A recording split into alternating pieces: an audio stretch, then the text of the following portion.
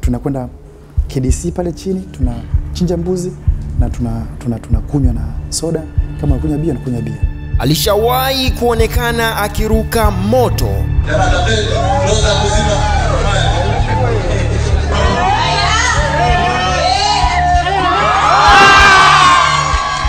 Watu wengi wamekuwa wakijiuliza huyu ni nani? Wasiwe na hofu na mimi, wasiwe na hofu na mimi. Na hii ni baada ya kuonekana katika mahafali ya Chuo Kikuu cha Ardhi akiwa kwenye mavazi matatu tofauti. Unaambiwa alivaa joho, baadaye akavaa mavazi ya kijeshi, na kisha vazi la kipadri lilionekana mwilini mwake na kuacha maswali mengi sana vichwani mwa watu. Huyu ni nani? Kwenye ukomando father. Na anafanya hivi kwa nini? Wengine walienda mbali zaidi na kusema ni komando aliyepandikizwa ili kuwachunguza wenzake. MwanaHALISI TV tumetimba hadi ofisini kwake na kubaini mengi yanayomhusu mtu huyu. Mimi nilikuwa siui na silaha yangu.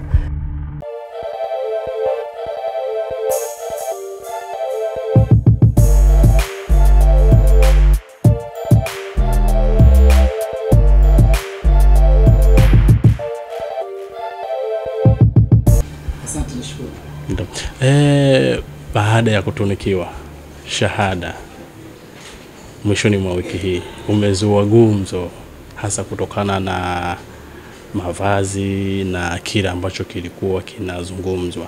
Watu wangependa kufahamu Henry ni nani? Henry ni mimi, naitwa Henry Padre Rimisho, ni mwanashirika wa mitume wa Yesu na ni mwadhiri hapa Ardhi University.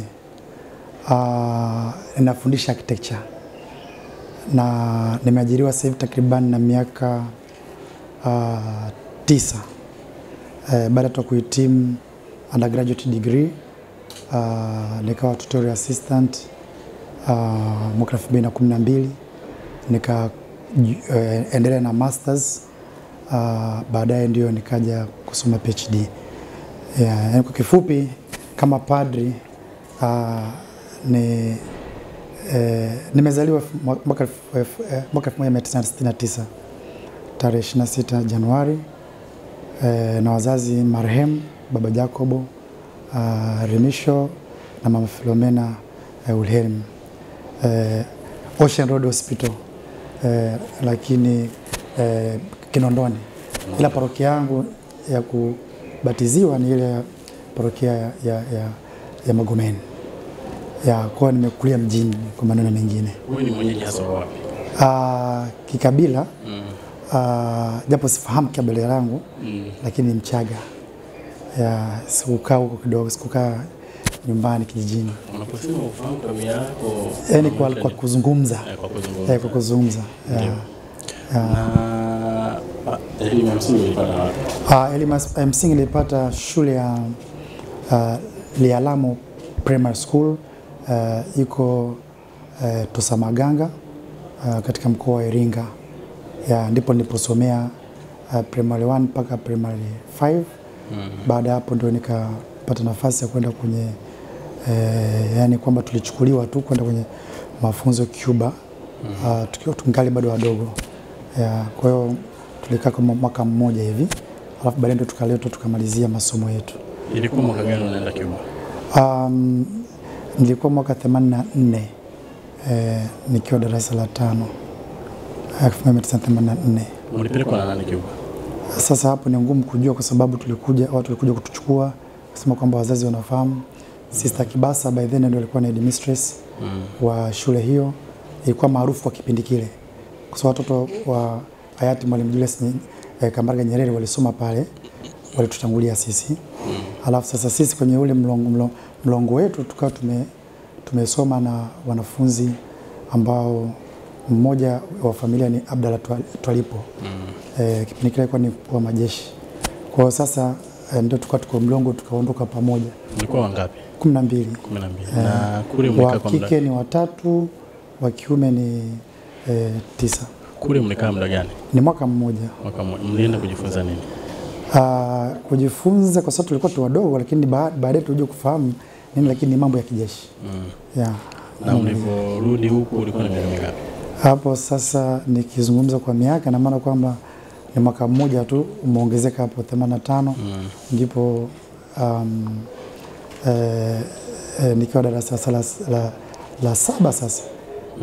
Kwa hiyo nilikuwa na miaka kama 12 hivi. 12 13 hivi. Na mafunzo ya kijeshi yalikuwa ya aina gani? Ni mazoezi ya kamstuni, viungo, mostly viungo na silaha ndogo za maji na nini, tulikuwa tunashika hizo. Kuna ngazi ya kijeshi labda ambao ama level ambao mlitunukiwa wote? Sisi kama vijana so level such, lakini kwamba kule unapewa kama group, kwamba ni group fulani umepata kuhitimu kitu kama hicho, basi napewa kwenye ile shule ambayo tulikuwa tunasoma pale. Kwa baadaye mkarejea wote 12? Tukarejea wote 12. Mliporejea mlirudi pale Salaam ama? Tulirudi pale kumalizia masomo yetu. Ya primary. Na baada ya kumaliza primary? Baada ndo nikaenda seminari sasa. Seminari gani? Seminari ya Huru ambayo iko chini ya shirika la mitume wa Yesu. Na pale ukasoma hadi kumaliza O-level? Pale nimesoma form 1 mpaka form 6. Na ndipo nilikuwa nafanya mazoezi haya yote kule. Naruka sarakasi, nacheza karate. Kwa sababu tulikuwa tunafanya training wakati wa likizo pale YMCA Moshi, kwa sababu wazazi wao walihamishwa sa Moshi. Mliporejea kutoka Cuba na kurudi pale shuleni kwa Somaganga, wazima walipokeaje? Waliona watu wana gani? Sasa siwezi kusema kwa sababu nafikiri ilikuwa ni sehemu ya kwao wa jamaa kuja. Kwao ni kama wanapelekwa wanarudi. Wengine wanachukua baadaye mwaka unaofuata wanachukua wengine hivyo. Kwa tukujua ni nini walikuwa wanafanya hivyo, lakini ilikuwa ni mlengo huo. Kwa hiyo tunaporudishwa tunafanya mitihani kama kawaida. Tunafundishwa tena upya. Sasa ni watoto wadogo, kwa hiyo hujui chochote kile, unakuwa wachangamfu kwa sababu ni sehemu ambayo tunakuwa wachangamfu, tunapanda milima, tunaenda kuwinda sungura huko kwenye milima ile. Lakini yaliwajengea kiasi fulani ujasiri. Kabisa. Ilikuwa tuna roho ngumu tuseme, yani roho ngumu kwa sababu ile uoga tulikuwa hatuna kabisa. Unakaa mahali unakutana na wanyama, tunachukua mbwa, tunakwenda kwenye msitu huko, tunawinda, tunakimbizana na sungura na vitu kama hivyo. Ilikuwa ni kipindi cha mazoezi mazuri sana. Baada ya kumaliza Uhuru sasa pale O-level. Advance ukaenda wapi? Nikaendelea pale advance level kwa sababu hakuwa tena na chuo ambacho seminari ambayo nilikuwa nimeipenda. Lengo langu lilikuwa padri katika shirika la mitume wa Yesu. Kwa hiyo sasa nikaendelea pale form 5 na form 6 combination ya HGE. Kwa hiyo nikahitimu pale. Baada ya kuhitimu pale ndio tukaenda Nairobi kwa masomo ya falsafa, ambao katika shirika letu tuna chuo chetu cha falsafa ambao wanafunzi wanasoma miaka 3 wanapata degree, alafu na teolojia miaka 4 wanapata degree. Kwa hiyo ndio baada hapo nikatumwa pastoral, nasema pastoral. Mimi nilienda miaka 2 kutokana na taratibu zilizokuwa hapo awali. Kwa sikuchukua mwaka mmoja. Lakini nilifanya pastoral nikiwa Sudan mwaka 1998 kabla ya John Garanga kufa. Kwa hiyo nilifanya Southern Sudan. Na ndipo nilipoanza ku experience sasa njia kuweza kusaidia wale watu wanaishi Sudani kwa njia ya sala na kadhalika. Kabla hapo nilikuwa sijapata tena upande kwa sababu nilikuwa kipindi cha mafunzo. Kwa hiyo Sudan ulienda mwaka gani?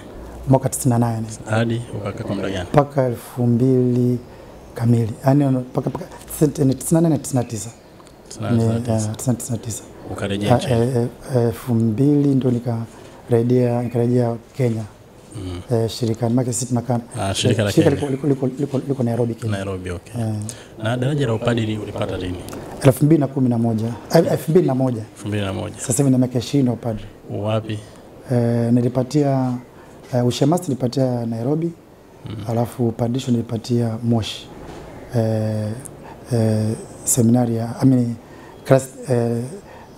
Kristo Mfalme pale mjini Cathedral. Nani ambaye alikupa daraja la upadre? Ni Askofu Amedios Msarikie. Okay. Ukawa padri? Nikawa padri. Kituo chako cha kazi cha kwanza ni kipi? Sudan. Sudan. Ulirejea 98? Sasa ni 2001 nikarudi tena Sudan. Nikarudi Sudan. Ndio nikakaa kule miaka 6 sasa kama chaplain wa jeshi la Sudani, ni Southern Sudan. Alafu wakati huo nahudumia kiroho Wakristo katika maeneo manne. Kuna eneo moja inaitwa Gangreal. Alafu baada kutoka Gangreal nilikuwa naishi na Comboni Missionaries. Baada hapo nikaenda Rumbek. Rumbek ndio nikawa naishi na shirika, wanamemba shirika langu pamoja na mapadri wa Sudan. Ambao ni Cathedral hapo. Ndio tukatoka hapo nikaenda Warab. Ni sehemu ambayo iko karibia na wao. Ambapo Warab inatokana na vita. Alafu baada hapo nikaenda Gordim. Turudi hapa kidogo. Umesema ulipopata daraja la upadre ukaenda Sudan. Yeah. Na umesema ulikuwa jeshini. Jeshi ni kama chaplain wa jeshi. Uliingiaje jeshini? Ama yale mafunzo ya Cuba? Ni CV hiyo sasa. Ndio CV. Moja kwa moja ukaenda kule huko jeshini. Jeshini? Sio kama nimetoka moja kwa Cuba, hapana. Nilirudi kule Iringa. Lakini sasa katika kurudi kule sasa si tuna CV zetu kwamba umejifunza mambo ya infantry kwa hiyo kwa ikabidi sasa nirudi katika ile kuwasaidia hawa wenzetu hawa wanaitwa child soldiers.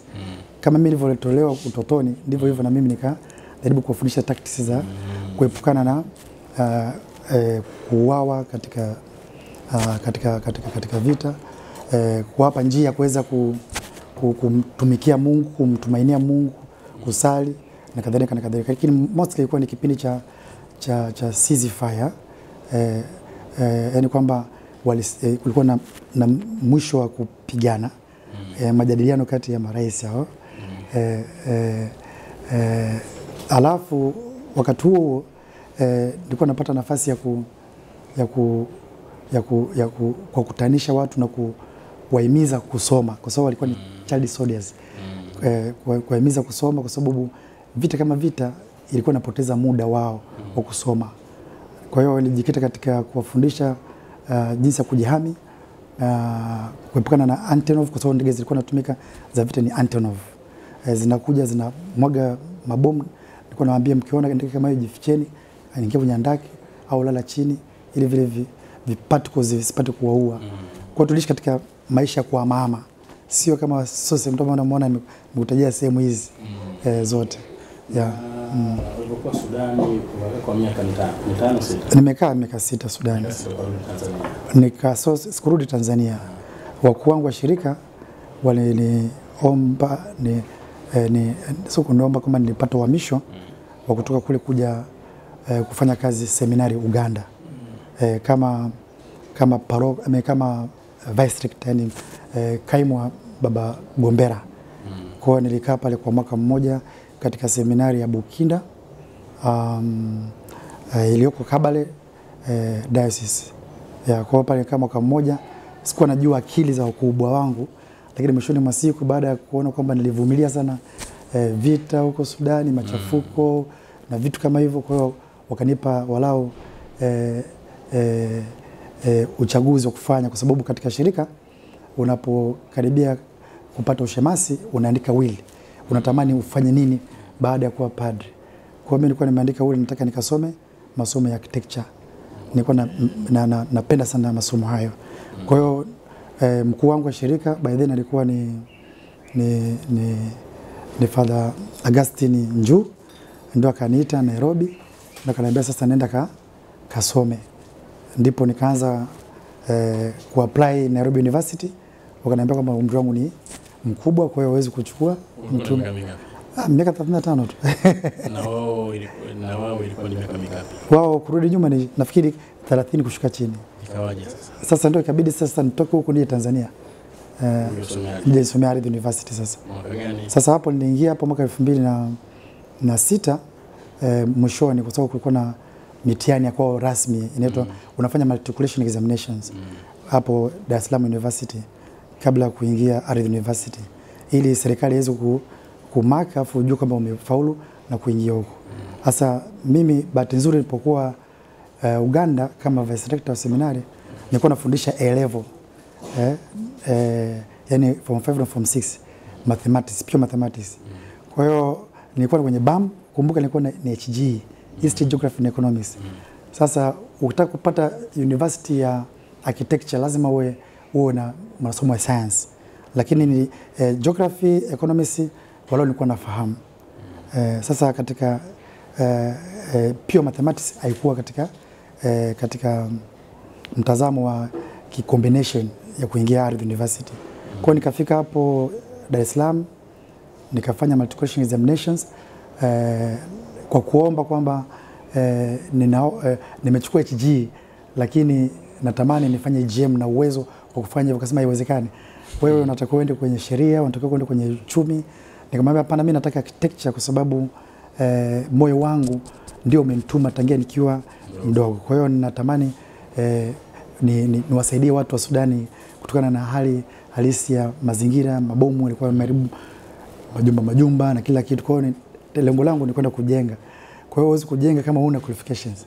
Kwa hiyo nikaja nikawaambia jamani, mimi na uwezo wa kufanya pure mathematics, msinipime kwa combination, mnipime kwa akili.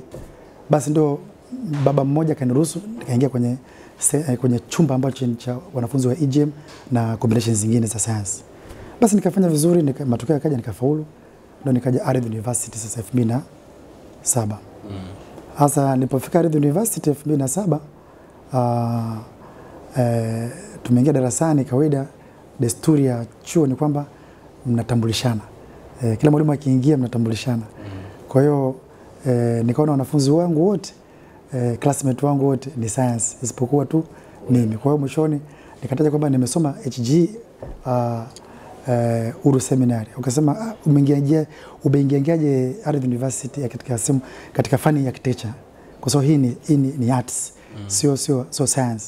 Nikamwambia okay, naomba msinipime kwa combination, naomba mnipime kwa akili. Kwa hiyo kanipa miezi miwili kujiandaa somo la hesabu. Kwa hiyo ndio nikaenda nikanunua kitabu hichi hapa, inaitwa Engineering Mathematics. Nikaanza sasa ukipitia kusoma upya pure mathematics kwa maandalizi ya kufanya ule mtihani wao. Kwa hiyo nikakaa miezi miwili na attend darasa kama kawaida, jioni niko nafanya mahesabu huko ya pure mathematics engineering. Basi baada ya hizo miezi miwili nilikuwa peke yangu tu. Baka ni teach yourself pure mathematics. Hiki nafikiri wajaandika huko, lakini ilikuwa ni kama kipindi kile kama 20,000 lakini mtaani. Basi baada ya kufanya vizuri revision kwenye mathematics nikafanya mtihani nikafaulu, ndo akaniadmit sasa full sasa. Ndo nikaingia Ardhi University kama wanafunzi wengine. Wanafunzi kwa sababu ya ukubwa na upadri. Kwa hiyo mwaka kwanza nilipata shida kidogo. Lakini baadaye nikaamua kucreate kitu kinachoitwa got it in part. Nikaanza kutumia falsafa niliyosoma pamoja na teolojia. Got it in part ni kwamba wanafunzi baada ya mwezi hivi tunakwenda KDC pale chini, tunachinja mbuzi na tunakunywa na soda, kama unakunywa bia unakunywa bia, ili ku create friendship, wasiwe na hofu na mimi. Kwa hiyo ndio ilikuwa ni katika hali hiyo. Nikawa naambia basi mitihani yenu mkifanya vizuri, test, assignment mnipe, mtu wa kwanza nipe fu niangalie mnavyojibu, maka wao nimetoka right from A level. Kwa hiyo very bright. Kwa hiyo wakawa sana na ukaribu na mimi. Kwa ndipo tulianza kusoma kwa ushirika. Na bahati nzuri darasa letu kulikuwa na mapasta wawili na shehe mmoja, tunamuita Ismail. Alafu na mimi padri. Kwa hiyo tukienda kwenye group discussion kila mmoja anakuja na maombi yake. Tunaanza kwa maombi kama ni Mkristo, au tunadua kama ni Mwislamu. Tulikuwa tumekaa katika umoja wa namna hiyo. Na tulishikwa na ushirika wa pekee kabisa. 57. 57. Ya wasichana walikuwa wachache sio kama sasa hivi. Wachache sana walikuwa wanahesabika kama 11 hivi kama sio. Ya kwa hiyo tukaanza kusaidiana na tumesaidiana mpaka mwisho. Ni mmoja tu alikuja kuponyoka mwaka wa 4 kutokana na nafikiri hali ya maisha ilikuwa ngumu kidogo. Sasa hivi ni marehemu. Ada ilikuwa nalipiwa na kanisa Miso Aken German. Ya Miso Aken German. Ukamaliza shahada ya kwanza mwaka gani? Shahada ya kwanza kwa mpango wa architecture au kwa theology. Bado kusema kuna hapa ni mwaka 2012 ni shahada ya kwanza ya architecture.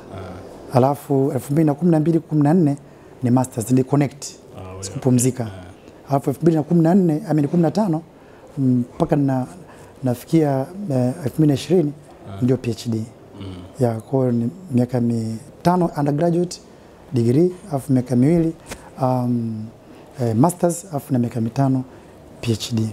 Ulipokuwa Sudan, umetoka baada ya kupata daraja la padri, ukapelekwa Sudan. Kuna picha zinakuonyesha ukiwa na mavazi ya kijeshi. Sawa. Kule uliyapata ulipewa kule. Hapana, sasa hiyo nilipokuwa Sudan nilikuwa ni chaplain wa jeshi. Kwa hiyo nina alama, ina nembo hapa chaplaincy ya jeshi la Sudan. Na ina nembo tena kwenye vifua hapa. Kwenye simu. Ya kwenye simu unaweza kuiona fili ambayo inaangalia ni trace out haraka. Trace out haraka.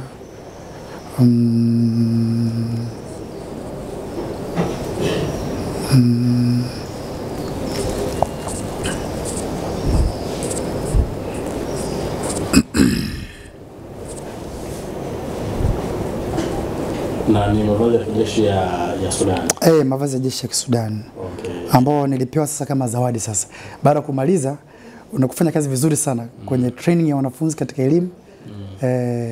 Serikali ndio ikanipa sasa ya Salva Kiir. Ndio ikanipa mavazi ya chini ya CDF wakati huo ni Paul Manditi.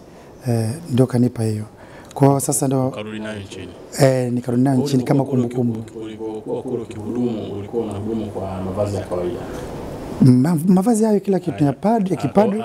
Tuna silaha, tunapewa silaha na sisi na tunatembea na silaha, tuna means of transport na tunapata vile vile walinzi. Kihuduma, kiroho na vile vile kimwili. Ulipomaliza sasa wakati unatafutia picha ukarudi nchini mwaka na baada ya kumaliza degree ndio baada ya kumaliza shahada yako ya kwanza hapa ukaja shahada ya pili, shahada ya tatu. Sasa hizi tunakuona hapa lecture. Ilianza kufundisha immediately baada ya kumaliza undergraduate. Nilikuwa na mafaulu wangu. Nilibahatika kupata prizes mwaka wa 5. This specified that Padre Rimisho has been awarded the Architectural Association of Tanzania AAT prize for being the best final year degree student in design thesis in the Department of Architecture. That was 11 to 12 academic. Ya pili nikapata this specified that Padre Rimisho has been awarded K&M Archiplans T prize for being the best 5th year student in dissertation part 2 the Department of Architecture. Alafu ya tatu hii ndio qualifications ya kuwa mwalimu. This is to specify that Padre Rimisho has been awarded the university prize for being the best student in the final year degree examinations with the best dissertation school of architecture. Baada hapo ndo nika connect sasa na masters. Hasa serikali ndo kanilipia sasa masters. Nikamaliza masters ndio nika apply tena DAD kwa PhD ambayo serikali nayo kanisaidia. Nikasoma paka hiyo miaka 5 ilipoisha. Sasa wakati niko masters, nilipomaliza masters nilikuwa sasa ni wanasema ni assistant lecturer kwamba ni mwadhiri msaidizi. Sasa nikasikia kuna fursa ya kupanda cheo, kwamba yote atakayeandika journal papers, international journal papers, na akapata pointi 2 anakuwa lecturer. Kwa hiyo sasa nimekaa tu 2015 14 nimemaliza masters, 18 nimemaliza masters, 15 nimemaliza PhD, lakini bado niko katika mlengo ule wa assistant lecturer. Kwa hiyo mwaka 2018 sasa baada ya kuandika papers nikaqualify kuwa sasa lecturer by papers. Kwa hiyo ni international journal papers publications nilizofanya hapa Padre University na katika hizi submission sasa, submission for promotion, kwa sababu lazima uombe promotion. Curriculum vitae yangu ndio hiko hapa, alafu author profile ndio hii hapa, author profile yangu, na vitabu vyangu 5 ndivyo hivi nilivyo publish. Kwa hiyo sasa chuo kikaona kwamba nimekidhi kigezo cha kupata zaidi ya 2.2. Kwa hiyo nikawa sasa lecturer wa kwanza by papers Ardhi University. Wengine sasa wakafuata sasa. Nilikuwa nimeanza mimi. Kwanza. Kwa hiyo ni attempt kuandika papers, kwa mfano ya kwanza, evolution of the demise of the church architecture from ancient to present time. Ukigoogle unapata kwenye internet, kwenye Google. Alafu nikaandika paper ya pili pamoja na wasimamizi wangu wa PhD. Hapa nilikuwa nimefanya Professor Livin Mosha, ambaye supervisors wangu kwenye PhD hii, na jinsi unavyoona kazi yote ni wawili. Wa kwanza ni Professor Livin Mosha na wa pili ni Professor Wilbard Kombe. Kwa hiyo walinisimamia katika thesis zangu hizi. Kwa mfano hata unaweza kuchukua hii hapa ukaangalia, zote zina masahisho. Nimeanza nyuma. Sasa haya ni masahisho ambayo maprofesa wanafanya baada ya mimi kupeleka kwao. Make wanaangalia kuanzia mwanzo mpaka mwisho, ni masahisho haya yote. Sasa ukishamaliza kusahisha wananipa mimi. Ukishanipa mimi nafanyia tena kazi. Alafu nawarudishia tena. Unasahisha hivyo hivyo. Kwa hiyo wamefanya kazi nzito lakini nzuri sana. Wamenipika, nikaivika na nikaipuliwa juzi. Kwa sababu hayo yote sasa ni masahisho haya, yani yote ni vitabu vya masahisho ambayo wanaonyesha kabisa kazi ya maprofesa walikuwa wanafanya. Ulivyorudi nchini kutoka Sudani na miongoni mwa zawadi ulizopewa umedai ni mavazi ya kijeshi ya kule. Baada ya kustaafu. Ulivyorudi huku, yani mavazi yana uhusiano na jeshi la huku? Niliomba ruhusa kwa sababu nilikuwa nataka ni katika mahafali yangu ni walao iwe unique na wale wenzangu waone kwamba niko katika kuikumbuka nchi yao, kwa sababu wana upendo sana na Tanzania. Kwa sababu nilivyokuwa kule Sudani nilikuwa nafanya na UN Peacekeeping Force. Kwa hiyo padi kwenye kanisa, parokia, bevene na wanajeshi wa Amerika na nini vitu kama hivyo. Kwa hiyo sasa Watanzania tunakutana nao kama kawaida. Kwa hiyo tulikuwa wana mavazi ya Tanzania, wanavaa Tanzania kabisa.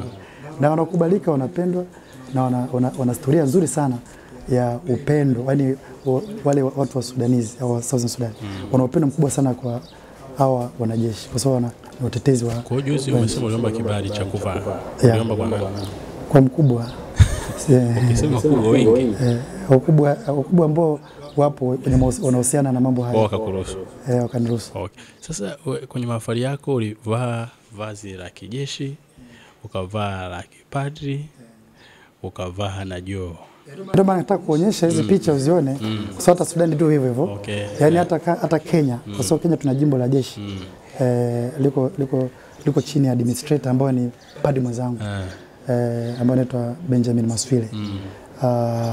Katika kambi tunavaa wote Roman collar, tunavaa nguo ya jeshi, tuende kazi kama kawaida.